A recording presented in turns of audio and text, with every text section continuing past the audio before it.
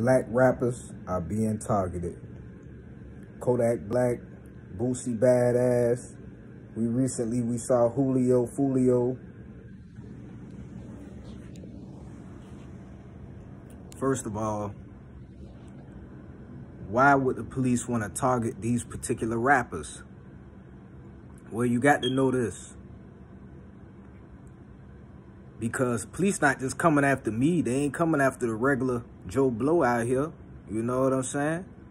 They got to go after these type of people with these type of influence. Why? Because let's say Boosie, for instance.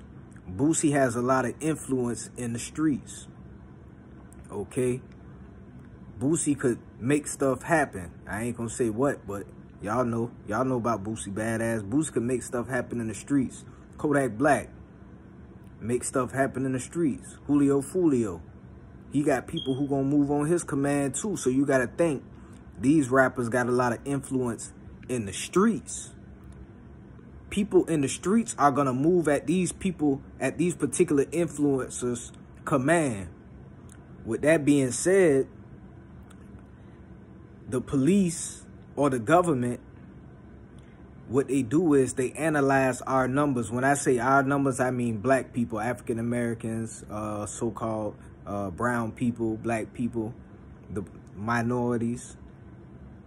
They look at our numbers and they look at our statistics. This is something they've been doing for a long time, for many years, hundreds of years.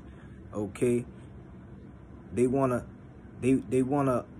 analyze our numbers, and then they look and see who is the most powerful of our peoples.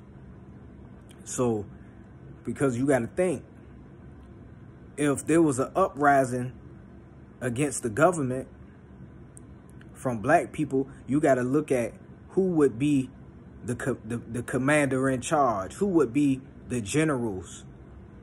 In the military, Boosie would be a general. These people would be a chief of command. Okay?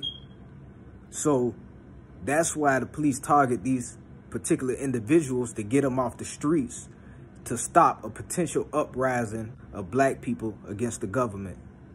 Now, y'all let me know what y'all think in the comments. That's just a little bit of game for y'all.